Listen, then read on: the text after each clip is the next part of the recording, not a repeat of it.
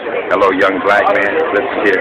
It is hard out there today, but what I want you to know is that God is able.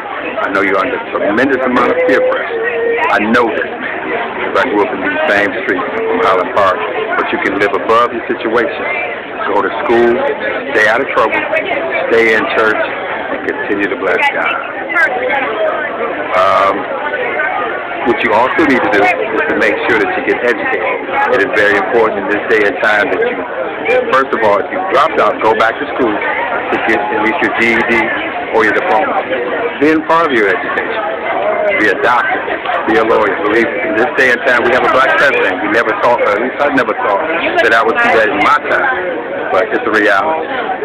We have to stand up. We have to be strong black men. We have a lot of young men out here today that's itching. They would much rather throw a baseball or steal second base than to steal a car. So let's stay with them. Let's stand here, do everything as positive or as best possible.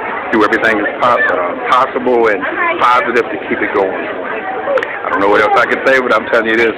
Trust in God. He is able. God bless you.